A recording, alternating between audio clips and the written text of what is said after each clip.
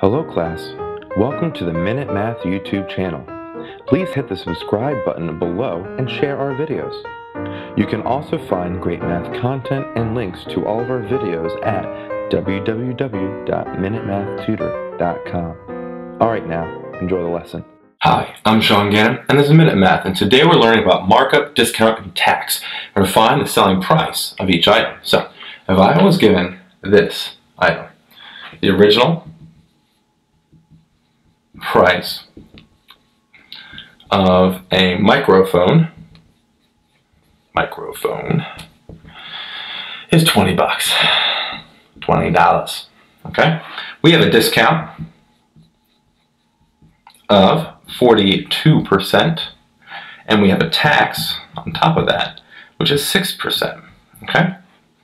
Well, first thing we want to do is we need to calculate this discount. Okay? Well, 100% minus 42% gives us a 58%.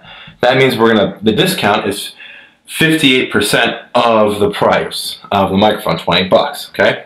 So we take that $20 and multiply that by the decimal, right? Multiply the decimal of 58% is 0.58. This gives us a cost of $11, or price $11.60, okay? Now we calculate the tax. We take that $11.60 and multiply that by 1.06, and this gives us a final sale price of $12.30. Quick recap, we're given the original price of a microphone is 20 bucks, and the discount is 42%, and tax is 6%. Well, 42% discount means we pay 58% of the price. Then calculate that, ends up being $11.60, multiply that by our tax of 1.06, and got a final answer here of $12.30 for that microphone.